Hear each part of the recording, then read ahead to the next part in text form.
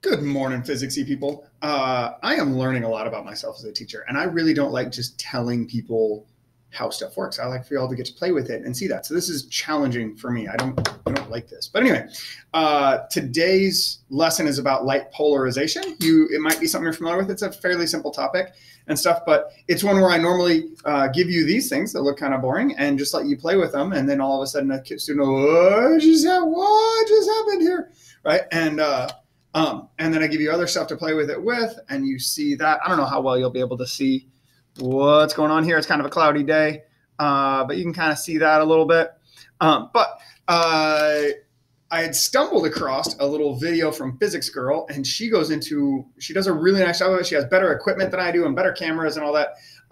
And I know she doesn't have the sweet, glorious stash that I do right now, but she does a nice job. I'm not overly concerned about the biology part of it, where they talk about some animals being able to see different things and stuff. Just kind of how do the polarizers work? What do they get used for? All that kind of stuff. On that. Today's the last day on light. We're not going to do a big cumulative quiz on it.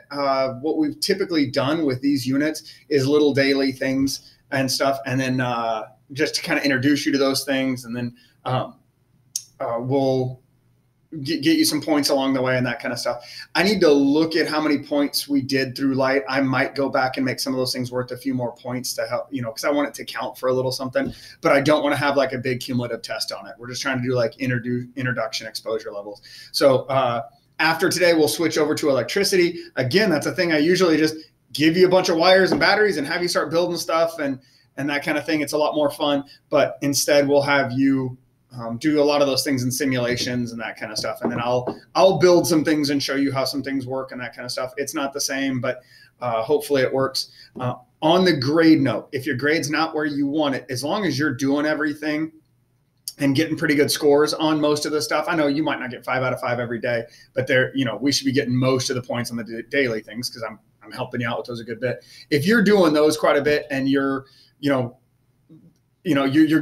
4 out of 5s on them and you're sitting at a D or something at the end of the semester, which I don't think many of us are, but I'll help you out a little bit, because I know there's not as many points available, and I don't want to have great big huge tests and stuff like that while y'all are at home. So as long as you're doing the daily stuff, we should be in pretty good shape. If you have missed a daily thing along the way, log into the Google Meet and I can open that back up for you, but I don't want that to be the standard, right? So don't work a week behind, work day of. A few of us are working a little bit behind there.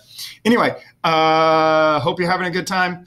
You're not having a good time. Hopefully you're making it through this and the lights at the end of the tunnel kind of thing. Anyway, talk to you later.